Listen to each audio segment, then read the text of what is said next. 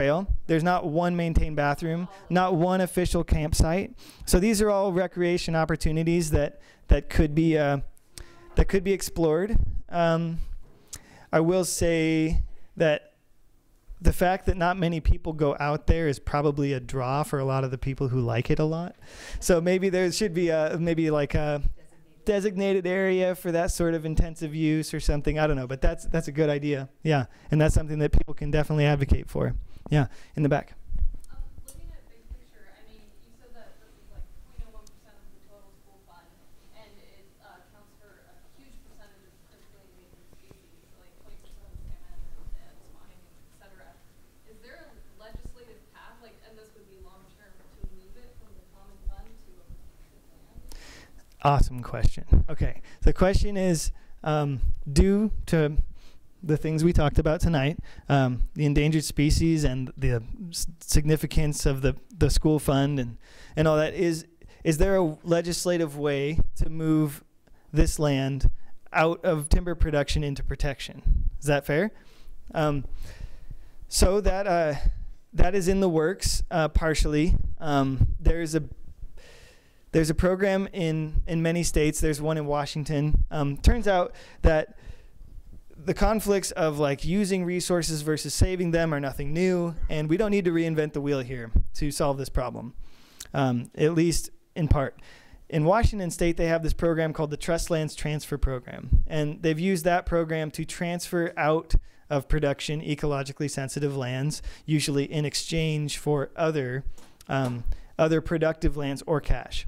And that program, you know, has, I think it's like 10,000 acres. It's transferred over time. It wouldn't be something that would immediately solve the problem, but it would be something that could help in the short term to get some money back into the fund, to make it not such an immediate issue. And there is legislation being introduced. I think it has been introduced technically, but it's still being worked on in this session. It was introduced by Arnie Roblin in Coos Bay. He's out of Coos Bay, but he's a senator for most of the coast. And that is a great thing to talk to legislators about. When I went to Arnie's town hall a couple weeks ago in Coos Bay and talked with him afterwards, and he said, because this was tried last year, this trust land transfer bill, I said, Arnie, what happened last time? Like, what can we do to make it work this time? You know, and he said last time the timber industry decided they didn't like it, and they got it squashed. You know, and it's kind of frustrating because I was talking to somebody else who was familiar with that try, and I said, you know, why didn't it work out last time? And he said because Katty McEwen decided she didn't like it, she got it squashed. Who's our house rep on the coast? So I don't know if those are the same force or not, but it sure seems like it sometimes. So that's a great thing to talk to your legislators about, because they might be able to help out in that process of getting that bill through.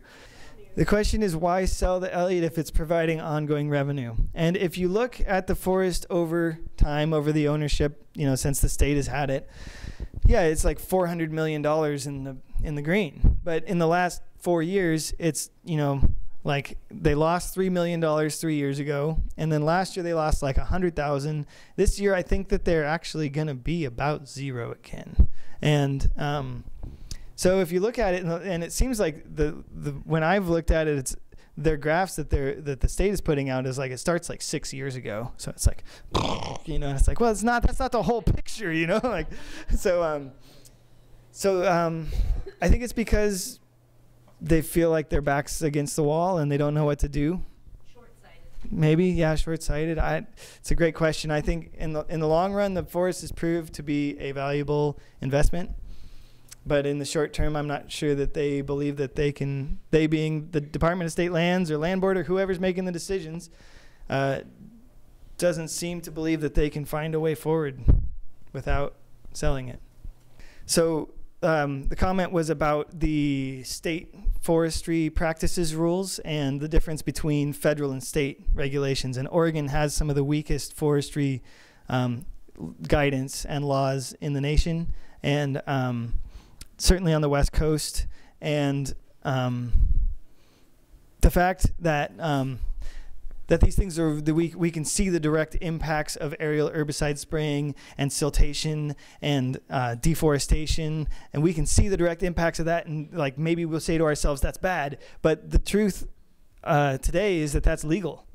There's no legal action that a private citizen can take against those practices because they're completely within the bounds of Oregon's Forest Practices Act. So there's some very important work being done to amend the Oregon Forest Practices Act, and I don't know as much about that because I don't work on that personally, but those are really great things to be supportive of and advocate for. I'm going to bring a friend and colleague up here real quick. I'm going to be up here after we get done tonight, so any other questions I'm more than happy to talk to people about. But as you can tell, I'm getting a little hoarse, and I've been standing here for a while. So thank you. I love the Elliott State Forest. I think it's a wonderful place, and I'm so glad that you all are interested and care about it. And I hope that we can go out there sometime together, and I look forward to working with you on this. Okay, so I'm going to introduce Robin Meacher, who works at Cascadia Wildlands. She is a staff lawyer, also conservation director. Or you changed your title, but and she's going to talk about the lobbying day. So please stick around. Hi everyone. I'm going to try and be really brief. Like Max said, my name is Robin Meacher. I work with Cascadia Wildlands. We are a local Eugene nonprofit, and we've been involved in the Elliott for quite a while. And I want to just reiterate, if you have the means and the willingness to donate to Coast Range Forest Watch, please do. We use their work constantly, and it has been integral to saving many parts of the Elliott. So I just want to reiterate that for all of you. And now talk about a couple opportunities and how to get involved in the next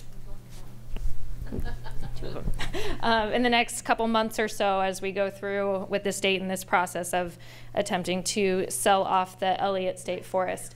So like was mentioned earlier, there is a land board meeting on February 14th, which may or may not have the Elliott on the agenda. That meeting does offer an opportunity for public comment, however. So it is a chance for folks, if they feel like coming up, to come and share their thoughts if they either missed the previous land board meetings. And we're also asking if people have thoughts on kind of what we've said with these legislative options and providing more time for conservation groups to work. We're going to need work within the legislature, and it's not going to be figured out by December 14th all the way through. So February, sorry, thank you. That was the last meeting. So it would be great if people came and shared their comments on that.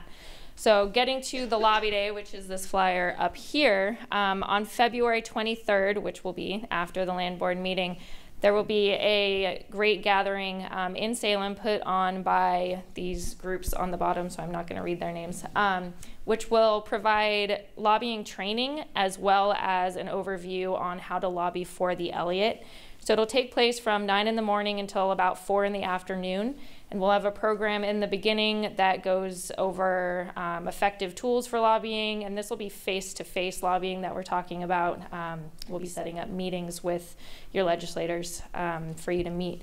So we'll go over lobbying techniques, and then we'll go over lobbying techniques specifically for the Elliott and how to make asks if you're uncomfortable doing it, if you want help in any way, we'll be there to offer that, and then we'll stay in the room to provide support as well. And if you RSVP in advance, which we highly recommend you do because we are quickly filling up space for the room that we have reserved in Salem, and also just our staff capacity, which is great. We have a lot of email address on here, which is an Audubon Portland email. You can also go to our website, which is cascwild.org, to our Elliott page, and it will have information on the lobby day as well, and it'll be updated when we get more information on there. But I want to just reiterate, do not be afraid if you have no lobbying experience. If it has seemed scary in the past or whatever, we're there to provide whatever support we can and to make it as easy as possible for you to be able to talk to your legislators, and for once for us to kind of sit back and be quiet in a way. So we want it to be mainly for you.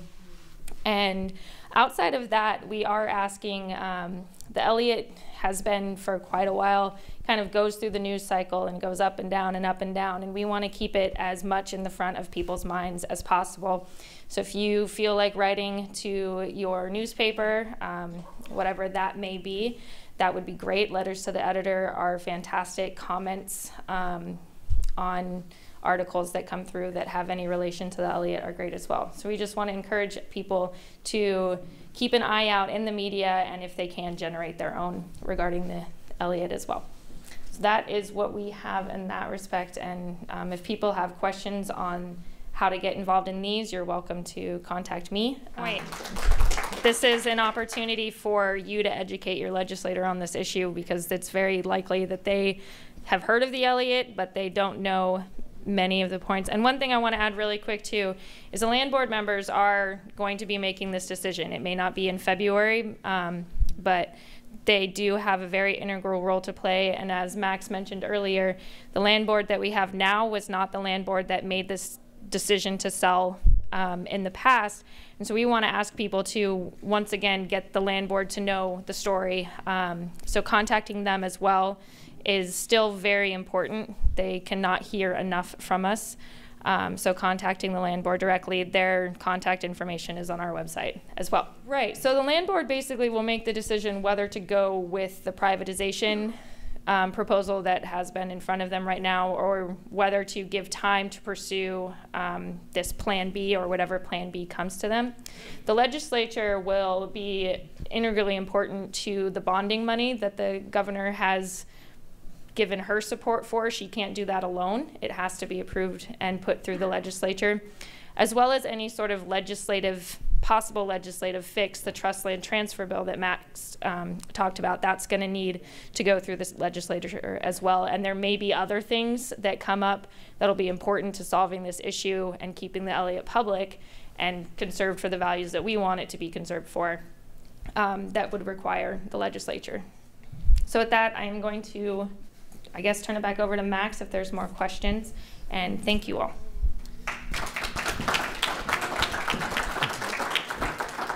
Thanks, Robin. So I think I'd kind of like to just take questions up in the front on a face-to-face basis, and unless do we need to do anything else? Do you have any other announcements? Or thank you to you.